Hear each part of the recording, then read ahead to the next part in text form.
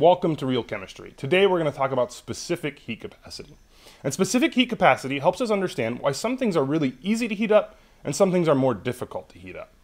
So if you take a look at this pan and it's sitting on the stove, what do you think is going to be hotter? That wooden handle or the metal? And we all know the answer is the metal. You don't want to touch the metal. You'd much rather touch that wooden handle. That's why the wooden handle is there. And in part, the reason that wooden handle is cooler than the metal is heat capacity. So it takes more energy to heat up wood than it does to heat up metal. And so that metal gets hotter faster. And that's what we're going to be doing in this video. We're going to be talking about how easy or hard it is to heat something up. And the way we're going to do that is with this thing, specific heat capacity. Specifically, we're going to think about how much hotter things get. So you might ask the question, how much hotter is the metal than the wood? And there we're thinking about a change in temperature. How much more did the temperature of metal increase than the temperature of the wood? And we can calculate that using our specific heat equation. So I'll show you that equation now, and I'll introduce it piece by piece. And then we're going to go ahead and do a few practice problems using specific heat capacity. So first of all, you see that what we're calculating is this change in temperature. And that triangle you see there is called delta. It's a Greek letter. Whenever you see that, we're calculating something that's a change. So that's a change in temperature. And the more heat we add, which is Q, the bigger that change in temperature. Mass, on the other hand, the mass of the object we're heating is on the bottom. And the bigger the object, the more energy it takes to heat it up. So if I have a big old giant pan, it's going to take more energy to heat it up than if I have a very small pan. The last thing you see here is the specific heat capacity. And heat capacity just tells us how hard it is to heat something up. And that's something you look up in a table.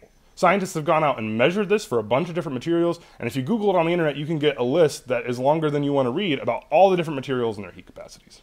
So let's take a closer look at the heat capacity of wood and metal. You can think about heat capacity as basically being a bucket. And we're adding heat into that bucket, and how high that heat rises is like how much temperature increase we have. And so you can think of wood over here as being something that has a very large bottom to the bucket. So this is not narrow, it's very wide. And as we add heat, it takes more heat to increase in temperature. So we add some heat, and you can see here that it's saying the wood went up 1,000 degrees. On the other hand, metal is like something with a very narrow bottom. And when I add the same amount of heat, we get a much larger rise in temperature. So we've added the same amount of heat to both of these, but because our wood has a large heat capacity, its temperature's increased less. And we can see that also in the table over here. So this is a table that shows you the substance, wood in this case over here, and its heat capacity. So the heat capacity of wood is 1.76 joules per gram per degree Celsius. And what that's telling you is, if you add 1.76 joules of heat to a gram of wood, it'll heat up 1 degree Celsius. On the other hand, it only takes 0.23 joules to heat up 1 gram of steel 1 degree Celsius. So it takes much less energy to heat up steel than it does to heat up wood. And that's part of the reason that that wood handle is cooler than the steel. Now, the types of problems we can do with this is we can calculate the change in temperature, and that's maybe the most typical problem. But we can also calculate how much heat was added, we can calculate the mass of the object, and we can actually use heat capacity to identify what something is made of. If we know the change in temperature, we know Q, and we know M, we can calculate CS. We'll do an example problem like that in just a second. But first, let's do kind of the most basic problem, which is just calculating the change in temperature. And here we see their problem says 372 joules of heat is applied to a 1,200 gram steel pan. How much does the temperature increase? And I've broken the process down of solving these problems into 3 steps. And the first thing we want to do, which is very often the first step when we're using equations, is to just identify what we know and what we want to find. So identify the knowns and unknowns. And right away we're told that we have 372 joules. And it tells us that that's 372 joules of heat. And remember, heat we symbolize with a Q in our equations. So this is how much heat is added, 372 joules. So that's something we know. That's right there. And it's applied to a 1,200 gram pan. So that's our mass. We also know our mass. Our mass is 1,200 grams. Lastly, we're told that it's made of steel. And that's actually really important because when things are made of different materials, they're more or less difficult to heat up. So since we know it's steel, that's actually telling us the heat capacity. And here's an important point. you often have to look up the heat capacity in a table. You might have to look it up in the back of your book, or you might have to look it up at the back of your test in a list of tables if you're doing a test. And so we go to our table, which only has two substances in it, and we look at steel, and we see that its heat capacity is 0.23 joules per gram degree Celsius. So heat capacity is something we look up. It's not usually given to you in the problem. Sometimes it may be. And so we know our heat capacity too. And it's 0.23 joules per gram Celsius. All right, so that's what we know. So that's the first part of step one. Now we want to identify the unknowns. What is it that we're looking for? And it asks for how much the temperature increases. And our variable which symbolizes temperature increase is delta T. So we want to solve for delta T. And notice that we've been given 3 variables, and we're solving a 4th. And our equation has 4 variables. So we're all set to go ahead and solve this. So the second step is just convert units if needed. Now, how do you know what units you need? Well, the units need to match the specific heat capacity. So they have to be joules, grams, and degrees Celsius. And we can see that we have joules, grams, and we're going to calculate the change in temperature, which will be in degrees Celsius. So we're good on units in this problem.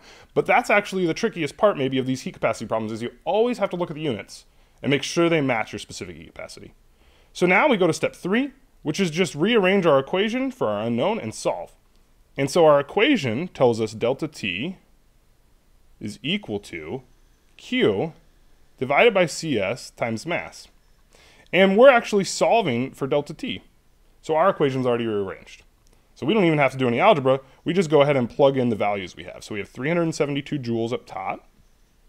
And that's going to be divided by our heat capacity, which is 0.23, times our mass, which we're told is 1,200 grams.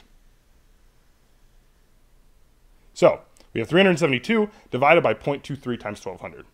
If I plug that into my calculator, I'll get that this is a 1.3 degrees Celsius change. So what does that tell us? That tells us that our pan that we've applied 372 joules of heat to has increased in temperature by 1.3 degrees Celsius. And this is sort of the most basic problem you'll do in heat capacity, calculating a temperature change, where all the units are already laid out nicely for you. Let's go to another problem. Here, we're going to calculate mass, and this is another heat capacity problem you might see. So we'll know the heat we add, and the change in temperature, and what the material is made of, and that'll allow us to actually calculate mass. So let's go ahead and follow step 1, which tells us to identify our knowns and unknowns. And right here, it says that we have glass. And so right away, that tells us our specific heat capacity.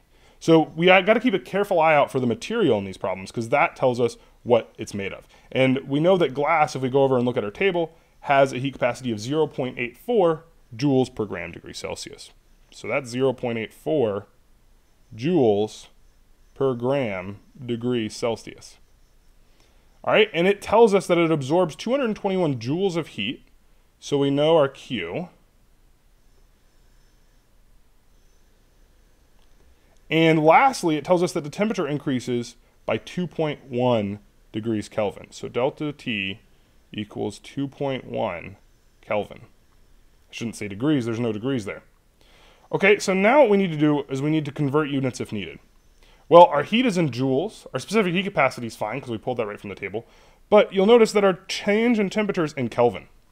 Here's an important point. When you're dealing with a change in temperature, the degree of 1 degree Celsius is actually equal exactly to 1 Kelvin.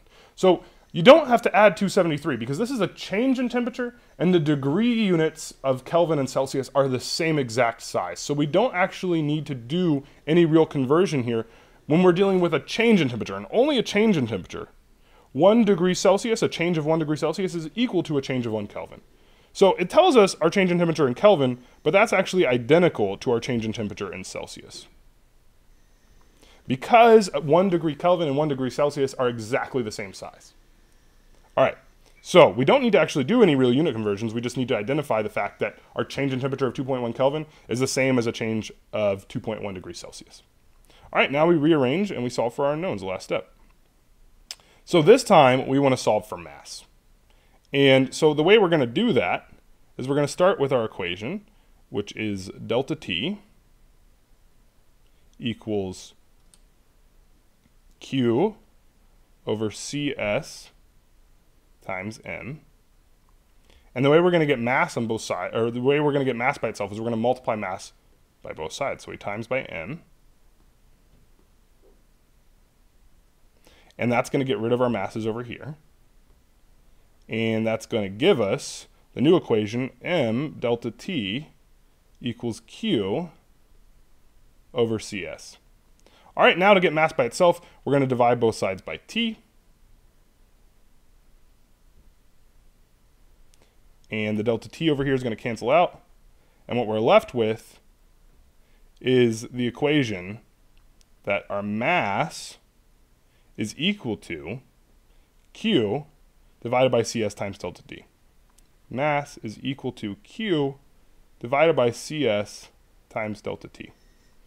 And now what we can do is we can go ahead and plug in our numbers. So for Q, we plug in 221 joules of heat divided by our heat capacity, which we found from our table, which is 0.84. And then we multiply that by our change in temperature, which is 2.1 degrees Celsius. And when we plug that into our calculator, we're going to get out that the mass to 2 sig figs is 130 grams. So that's the mass. We can use specific heat capacity if we know how much heat we've added and what our material is made of to calculate the mass of that object. So that's another application of heat capacity you'll often see. So thanks for watching this video about specific heat capacity. You've learned how to do a couple of the different standard problems you see in heat capacity. If you have any further questions, please ask them below. You can also subscribe to receive future updates about real chemistry videos.